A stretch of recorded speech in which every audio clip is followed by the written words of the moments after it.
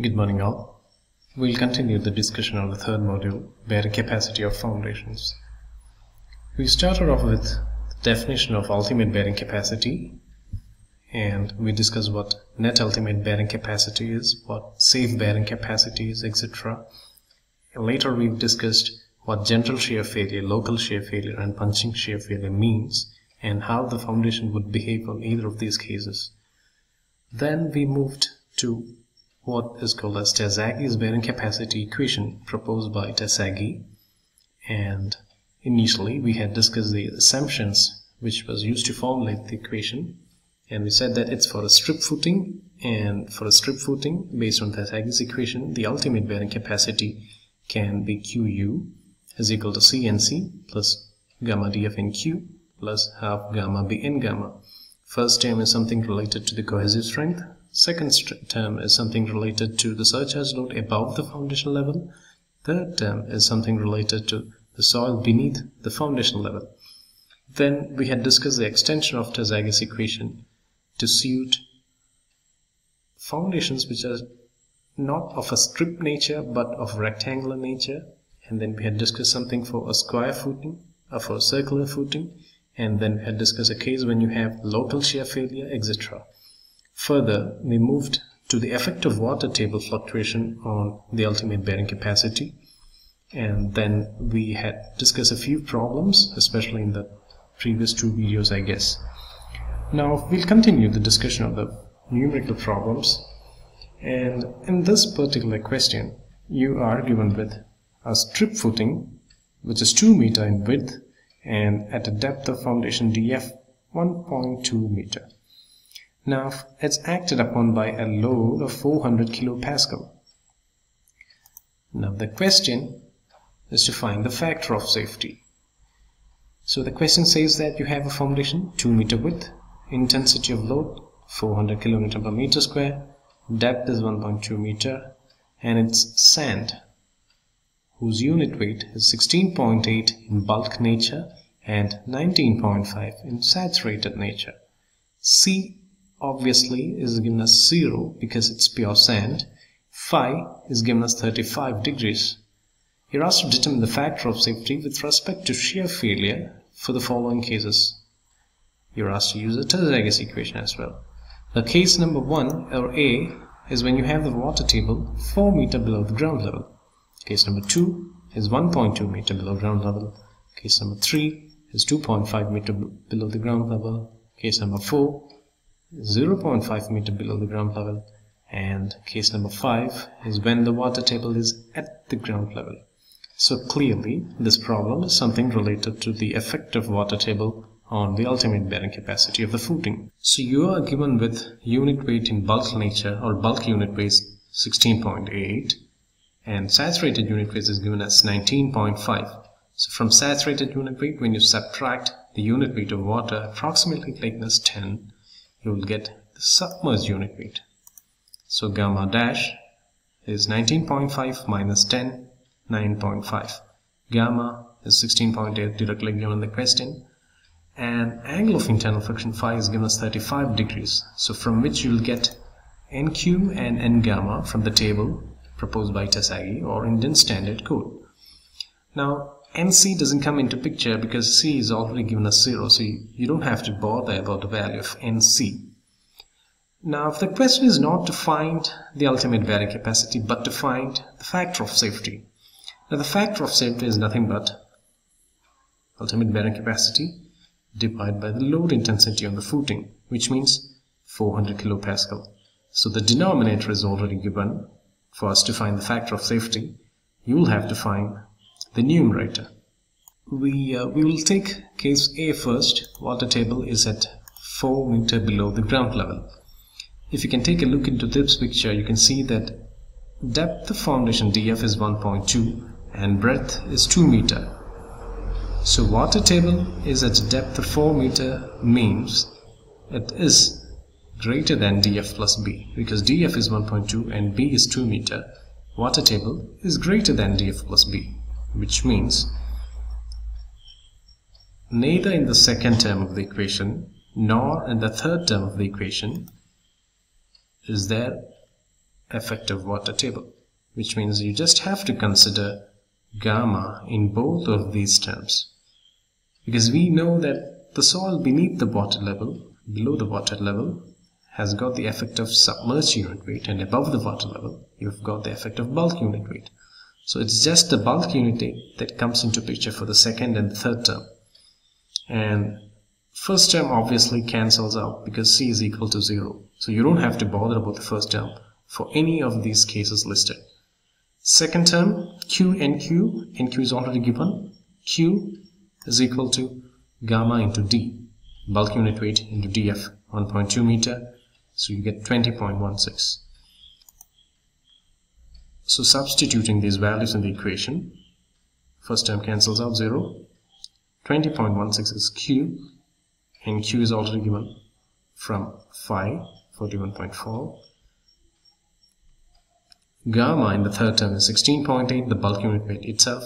B, breadth of the foundation, is 2 meter, and gamma is 42.4, again based on phi equal to 35 degrees. So solving this equation, you'll get QU is equal to 1547 kilopascal, from which you can estimate the factor of safety as 3.87. Case number B is water table 1.2 meter below the ground level, which means dF is equal to dW, or groundwater table is at the foundation level. So the soil above the foundation level will have unit weight gamma, below the foundation level will have the effect of gamma dash, or in short, second term of the equation will have gamma, third term of the equation will have gamma dash. So as in the previous case, Q is equal to gamma into D is equal to 20.16, the same value. Ultimate bearing capacity will be equal to CNC 0 plus QNQ plus half gamma dash BN gamma, because gamma dash is the third term which influences the effective soil below the foundation level. So substituting the values, you get QU is equal to 1237 kilopascal, and dividing the value with 400 given in the question, you get the factor of safety as 3.09. Case number 3 is when the water table is 2.5 meter below the ground level, which means water table is somewhere in between the depth of the foundation dF and dF plus B, because dF plus B is 3.2 meter and dF is 1.2 meter, and dW falls in between that, 2.5 meter. So this is a case. So that is when third term of the equation proposed by Tasagi will have gamma bar, or CMC plus QNQ plus half gamma bar B and gamma.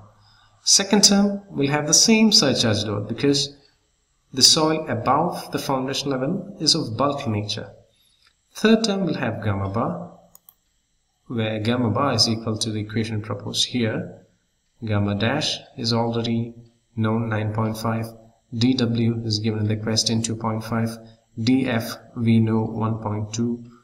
B is breadth of the foundation, 2 meter. So substituting these values, you get gamma bar, the value as 14.25 kilonewton per meter cube. So everything else is quite similar. CNZ first term cancels out, second term has the same value as that of the previous two cases, and third case you substitute gamma bar, and QU turns out to be 1439 kilopascal, giving a factor of safety of 3.59. The fourth case is when the water table is at 0.5 meter below the ground level. So water table is between the foundation level and the ground level, somewhere here, which means again the second term Q and Q will have the effect of combination gamma into 0.5 and gamma dash into 0.7, and the third term half gamma bar B and gamma, half gamma B and gamma will have the effect of the submerged unit weight, because the soil below the foundation level is submerged, like this. So QU is equal to CNC plus QNQ plus half gamma dash BN gamma, where Q is equal to gamma into 0.5 plus gamma dash into 0.7. Q is nothing but the surcharge load at the foundation level, which is equal to gamma into 0.5 gamma dash into the rest 0.7. So that gives you a value of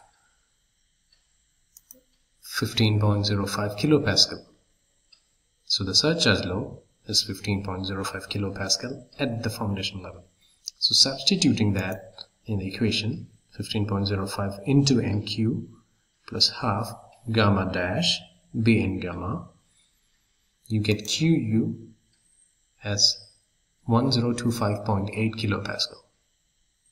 Dividing by 400, which is the load applied on the footing, you get the factor of safety as 2.56.